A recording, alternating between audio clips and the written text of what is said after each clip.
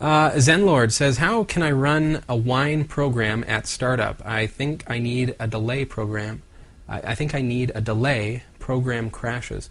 Not sure. I don't understand the last sentence there, Zenlord. But to run a wine application on startup, easiest thing to do is just look at the launcher that you have.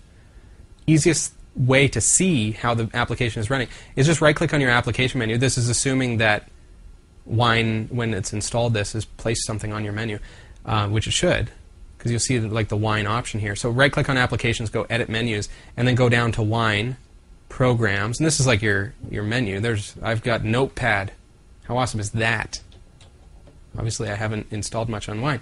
Right-click on that, go Properties, and you'll see the command that's used to run that application. And that's strange. I would have expected it would have been Wine Notepad. But there must be like a bash script running that. But it should be a command in there that you can copy. All right, and then once you've copied it, go up and create a new session startup. Session preferences, or system preferences, not session. Down here, startup applications, I guess they're calling it now. How cool is that?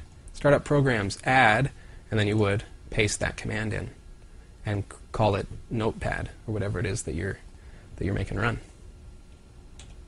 Is that kind of what you're hoping for?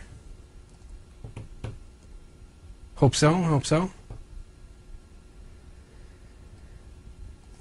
But it will probably be something like /user/bin/wine space quotes / whatever, and it'll be this long thing. So just make sure you copy that whole big line.